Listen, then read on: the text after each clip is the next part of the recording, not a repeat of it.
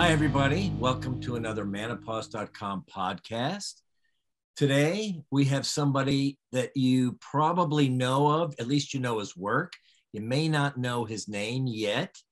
His name is Chris Gargano, and he's been in the professional sports world for many years.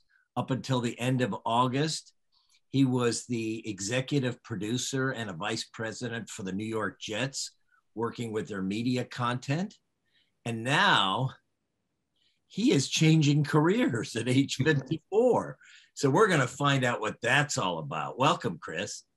Thanks for having me, Larry and Mike. I love seeing you guys. Thank you very much. Seriously, it's a pleasure being with you. Thank you. Thanks for coming. And I love your Emmys up there. You're obviously a very successful guy at what you are currently doing, but you're not doing it. It kind of ended August, but they won't let you go. We get it. But the media content is producing the news, the radio shows, the content, the football content, the media, all media, right? Exactly. Yeah. And you were with the San Francisco Giants prior to the New York Jets. That's a baseball team, Mike. Am I wrong about that? Isn't the San Francisco Giants? You got it right, Mike. You got it right. I got it right, right? Yeah. Okay. Yeah. And prior to the New York Jets. Okay. And but thank you, Larry, for Well, I just thought you'd want to be clear on that. Yeah, I just want to make sure. Okay, so anyway, you're with two great teams. The Jets are awesome. And they've been, since Joe Namath days, the one of the best teams on the planet.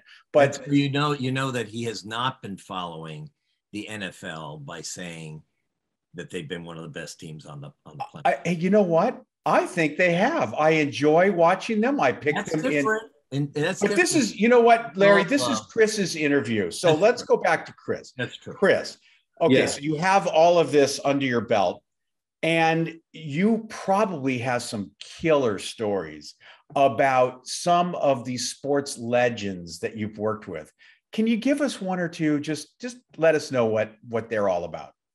No, absolutely. And again, thanks for having me. And you also forgot the Oakland Raiders. I was with the Oakland Raiders for 6 years before, 8 with the Giants, and now 7 with the Jets. Was Stabler there then? No. Rich Gannon was. In my first year with the Raiders, we went to the Super Bowl. Gannon was the MVP. Great individual, tremendous pro. We didn't win that day, but it was an awesome season. So, yeah, I'll start with the Raiders. I'll go in a linear fashion if you guys. Sure. I remember one of our road trips when I was with the Raiders. We went to Kansas City to play the rival Chiefs. Okay, I think this is the 2002, that season, okay, that we went to the Super Bowl. And I remember before football games on Sunday, teams usually have a form of a walkthrough, which is to go through the plays at like 10% speed. They're basically walking through the formations, this, that, and the other. So we're at Arrowhead Stadium. It's a cold November day, a morning of that Saturday before the Sunday game. And people over here are going through the plays. When they finished, they usually sit around and talk, not sit around, but stand around and talk about formations and some of the next day's game plan. Meanwhile, 2 Hall of Famers, Jerry Rice and Tim Brown, went to the other side of the field and ran the 50-yard gassers, which means they took the width of the field and ran, sprint, took a breath, sprinted back, took a breath, sprinted back, took a breath. It was unbelievable. I said, and I was just getting into the team side of the NFL thinking, oh my gosh, these guys are legendary hard workers, but now I'm witnessing it. This is incredible. And so then obviously we went to the Super Bowl, so that hard work paid off and they were setting an example.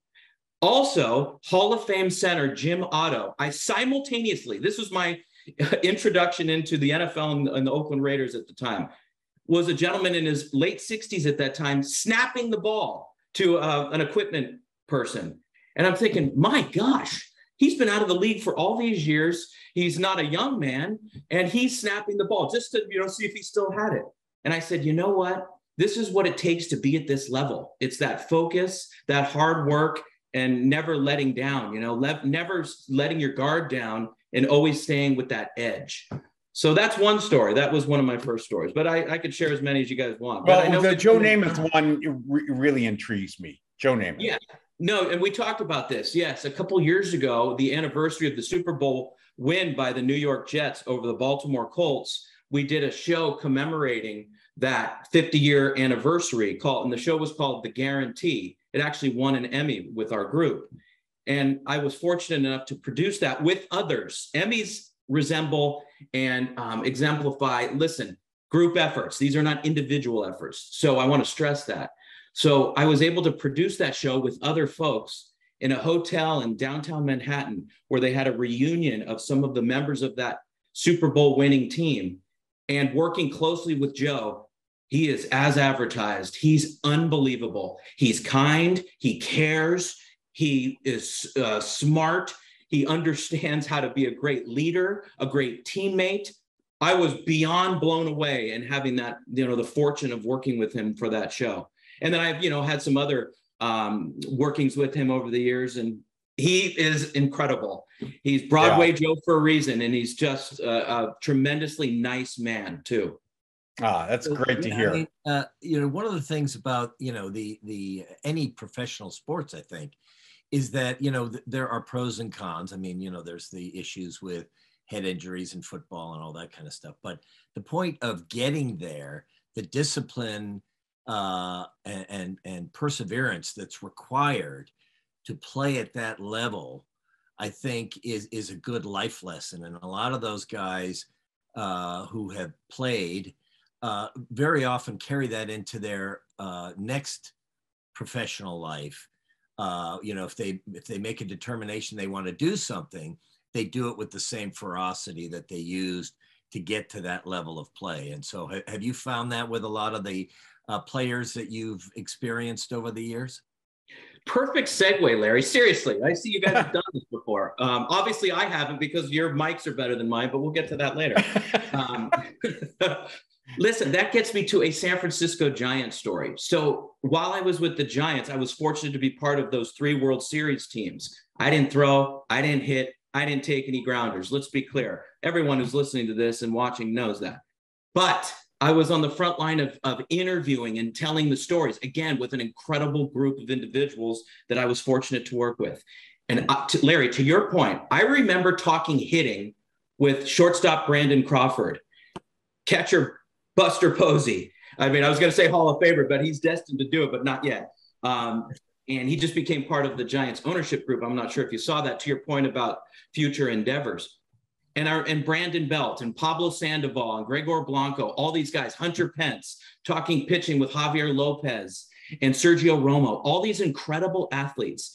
And the difference between, if I may clump the 3 of us in, between us and them is their focus on their craft.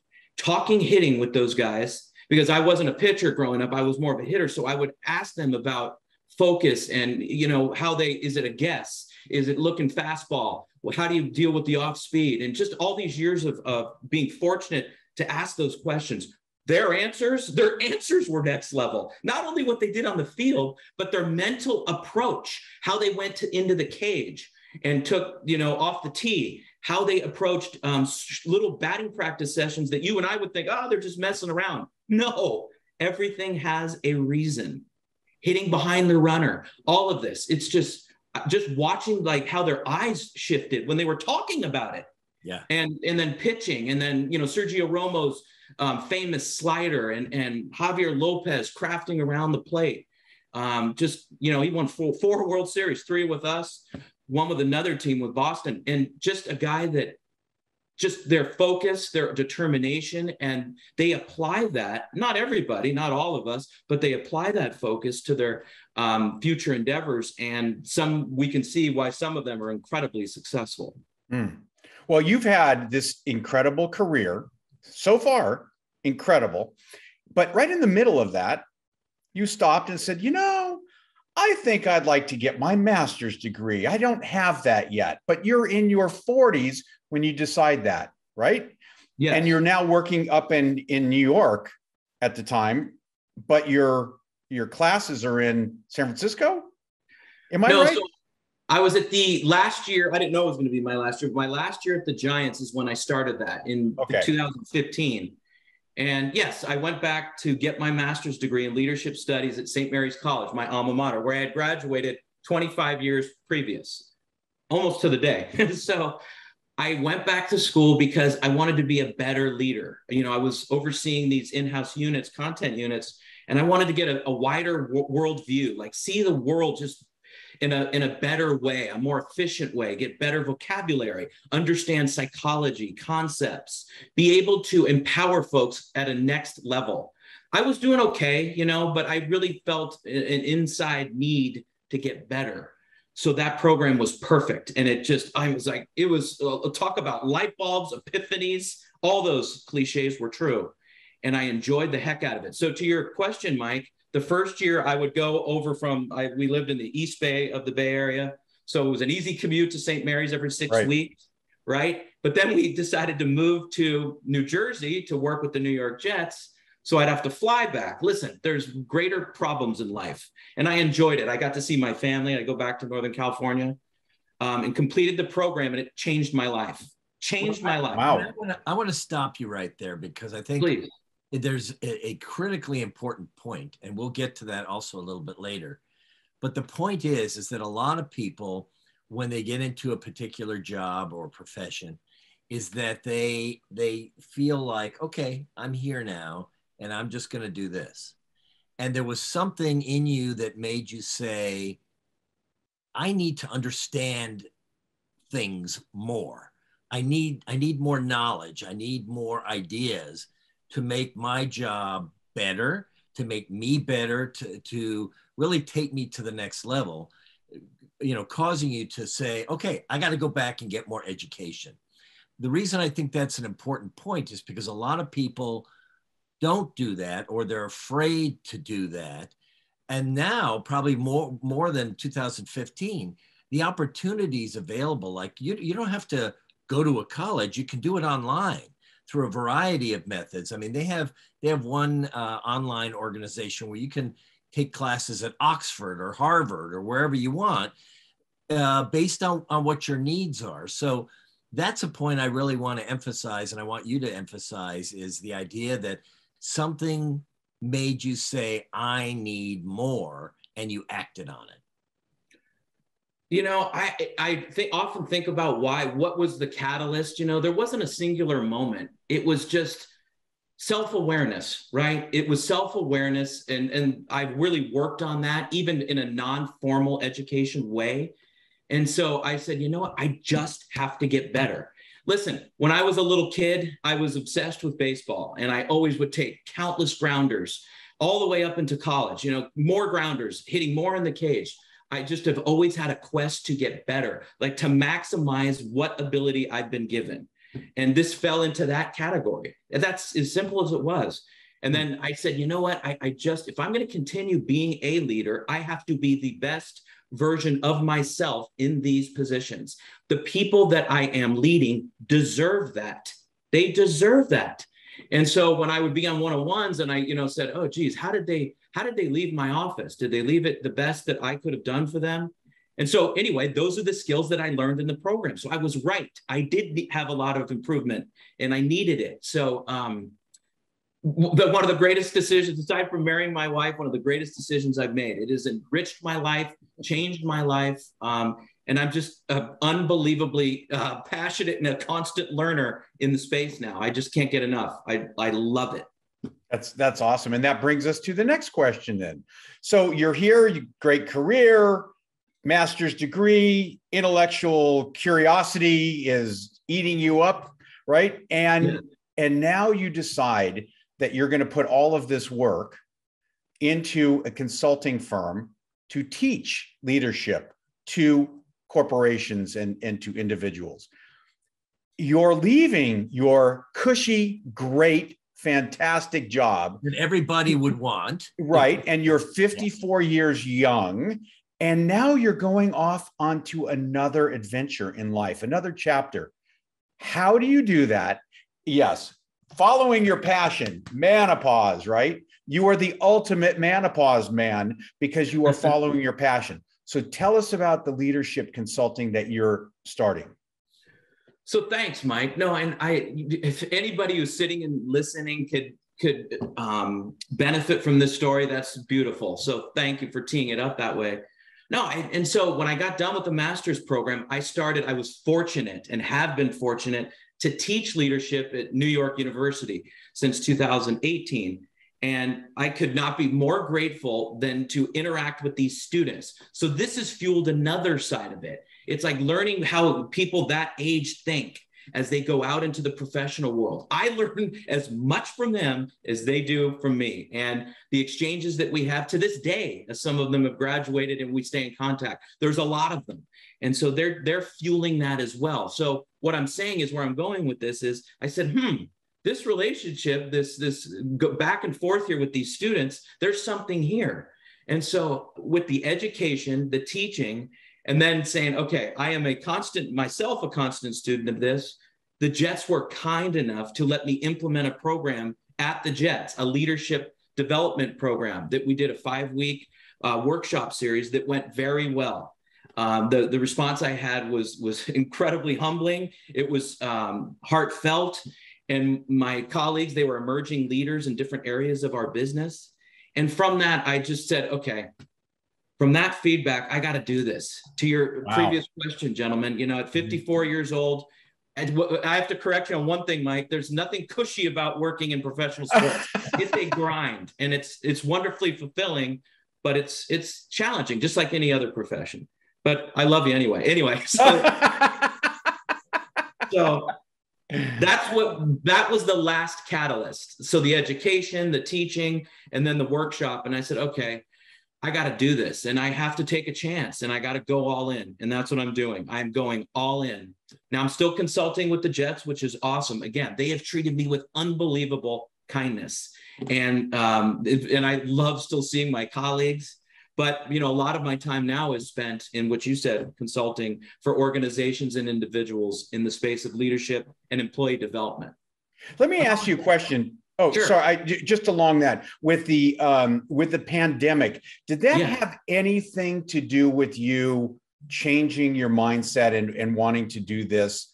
And the reason I'm asking that is you probably got to work from home a little bit more. And you probably realized that maybe, there is something else out there that I could do from home or, go teach. Did it have anything to do with your decision? It probably did. And I think most people, as they reflect back on the pandemic, they would probably say it had more. If you're looking at this from a 50,000 foot view, they say, oh yeah, he went through the pandemic, he had an epiphany. It's really been in the making since 2015, which was that was the moment.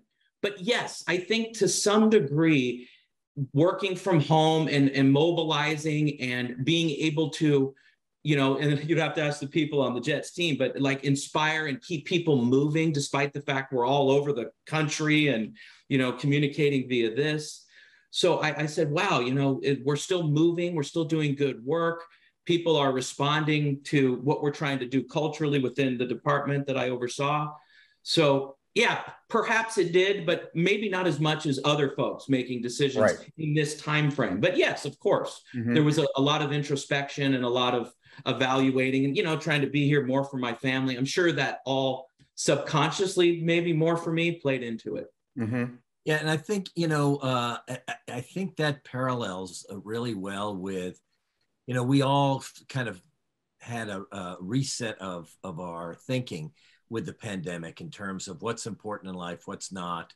And also, I find this personally, that when I'm on vacation or I take some time off, that a lot of the pressures and things that are weighing down on me are lifted off. And it actually makes me more creative, makes me want to think about doing other things. And that actually is very similar, I think, to what retirement can be. If you're working in a job where you're just grinding it out every day, and then all of a sudden that's gone, or that, you can either get depressed because now you have nothing to do in your mind, or you can, and this is what we keep pushing, is think back to, what are a couple of original passions that you had in life, right? And now that you have the time to kind of think about it and perhaps act on it, we're telling you, go ahead and do it. And that's kind of where you are in terms of coming to some sort of realization that there's more that you can accomplish with your life. And so what would you tell somebody that comes to you on let's say you were doing some sort of one-on-one counseling for a professional person trying to figure out where to go? How would you tell them, what would be the process that you would recommend that they go through? So I start with this. Great question. Seriously, Larry, great question. Pay attention to what you pay attention to. What lights you up? You know, as we go through life, to your point about earlier passions from our youth, maybe middle age, whatever the case may be, but currently, what are you paying attention to? What is it when you talk to somebody, you elevate, your body elevates, your tone elevates, you know, and you're engaged, your eyes change. What is that? What are those things? And that, not all the time, but that usually will guide you to something that will fulfill you, right? I was at a dinner the other night, and this gentleman in his late 60s was saying, you know, I'm bored, I'm retired, and I want to go do something still. And I was asking him a series of questions. Very nice man, my gosh, very successful. And I was asking him a series of questions, and he had not done that work, meaning he was just kind of passively entering into that phase of his life and being frustrated, but not willing to do the work. Back to the Jerry Rice and Tim Brown comparison and story is like, you got to do the work. You have to, you know, check on your self-awareness, check on, you know, who you are as an individual. What were you good at? It takes work, and it takes help sometimes to ask the right questions. You know, back in your job, what did you do that you really enjoyed? And, you know, make a list of 5. Back in your job, what weren't you necessarily not that good at or didn't light you up, right? Well, let's put that over here. You're at a different phase of your life now. So double down on the good and try to create something, be creative, and allow yourself, Larry, like to go on vacation, decompress, or whatever that is for you as an individual. Maybe it's a round of golf. Maybe it's, you know, a half day out on a sailboat. But whatever it is that stimulates your creativity to figure out that path for you. So just trying to help people, you know, and take advantage of their individual likes, dislikes, and beliefs and passions. Wow. In your leadership coaching, you know, I have a company that there's several partners in it. Do you take all the partners together and get them, let's say, on a Zoom meeting and coach them that way individually or as a team? So, Mike, let me be very candid with you. I am just getting started. I'm less than a month into this. So but I will tell you this. I have been coaching individuals for decades, you know, not informal, I mean, within the confines of my job, right? So I have done this work and this training practically for a lot of different folks. So I'm just tipping my toes or getting my toes into this right now, and it's going wonderfully. But, you know, I don't have a lengthy resume per se of success stories, but I am working on it. I'll tell you that. I have been working 7 days a week. Could you do that? Could you do a whole team on Zoom? Okay, so let's back up. So at the Jets, it was a whole team of folks. Right. It was, you know, a bunch of folks in a room, in person, and that's what that coaching was. And I like I said, the feedback was great. And we did a lot of this. They're at different stages of their careers, but it's still the same premise. Work on your self-awareness. How do you communicate? How are you showing up every day? What languages are you using? Are you coming in with accusatory language? Or are you coming in open-minded and showing empathy? So we went through all that, and it was very rewarding. So do you make them do sprints while they're there? You know, we started with sprints, and then we'd get the baseball gloves on. We'd play a little catch. We'd work on hitting the off-speed pitch. It was a whole There's a couple guys on our team that I'd like you to make them do sprints before they get on camera. He's trying to get rid of them, is what. Yeah. I love that. So now part of your process over the last couple of months since we talked last was starting a website and kind of getting everything together. What's been your progress on that? And do you have a website that we can send our followers to? So the website is still in the process. I'm going through iterations of it with the web designers. It's garganoleadership.com, Gargano leadership.com. Nice. And you could schedule meetings with me. I just don't have all the written work and the photos. It's starting to look really nice. So listen, when I was full-time at the Jets, which was a few weeks ago, I gave everything. So I made this transition and I wanted to do it right. So I'm starting all this development of my materials. I have the materials, but for folks to see them is a work in progress. So and that's very timely. I appreciate it. Yeah, and that's another clue, though, to how to do this. Nothing's going to come easy.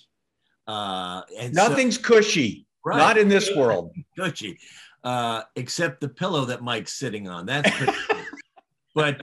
But no, I mean, if you want something like this, and you're kind of like the poster boy for this, if you want something like this, you can't just sit back and say, okay, well, now I'm this.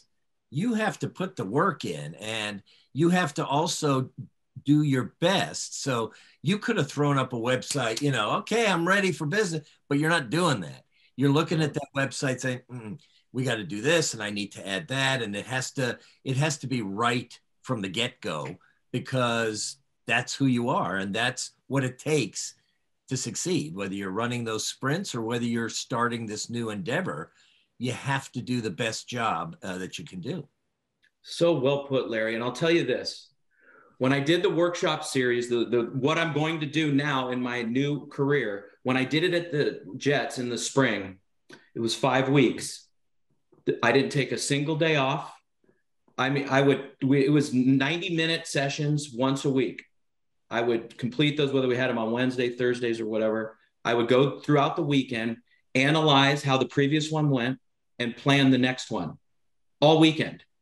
Word choices, subject matter. What did the individual say there that's going to drive next week's session? There was a lot of transparency and sharing. And I have a ton of admiration for those colleagues. I keep saying it, they deserve it. And I would plan and go and go. So that was intense. It was like a boot camp. So from that work ethic, that is what I'm doing now. I have not taken a day off. People are saying, who is this guy? What the heck? I'm just giving you the truth. There has not been a day off since my transition into the consulting world, in preparation, to your point. So I am there for my future clients, so I can help them. I could get them going or create a situation for them where they are better and be their catalyst to a better and more fulfilling career path or a career situation, whatever the case may be. It takes a lot of work, and I love it, but it's Mike, no cushy, man. No cushy. No cushy. No cushy for you. Well, this is Chris. This has been great. We are looking forward to another success in your career. It's garganoleadership.com. I'm going to be one of your first clients, believe it or not. As soon as we're done with this, we're going to talk. So everybody jump on board. You're getting him when he's fresh. And we're gonna be coming back to you once you've been up and running, so that you have some more interesting kind of examples to share with our audience. I mean, we have a similar experience. We started manopause.com as a dream, and people kind of look at us and they're like, are you guys still working full time and doing that? And it's like, yeah. That's kind of what it takes. If you want to build your dream, you got to find the time to do it. Mm-hmm. And so, you're a great example. You're a great guy. You're easy to talk to. And so, I think you're going to have big success with this. Mm-hmm. And hopefully, some of our followers will take advantage of the knowledge and enthusiasm that you have for, changing your life, no matter how old you are. No, I really appreciate it, guys. I can't tell you how thankful I am to be a part of your podcast and your mission statement. It's so wonderful that you're doing this. And just to Mike, I can't wait to talk to you. That's flattering. It's it goes back to just a genuine love of people. Just really enjoying that, helping folks. It's really cool. It's really thank you. That's hopefully what you see coming out in me is just, Right. let's do it, you know? Great. Well, thank you so much. Thank you. And thank your wife for letting you do this, since you don't have any time at all. So we really appreciate that she gave up a little bit of time today for you to do this. And definitely, like I said, we're going to post this. I think you're going to get great response. And then hopefully in the next few months, we can have you back to kind of talk about how things are going. Would love it. Thank you very much, gentlemen. Great. Have a great weekend. You too. All right.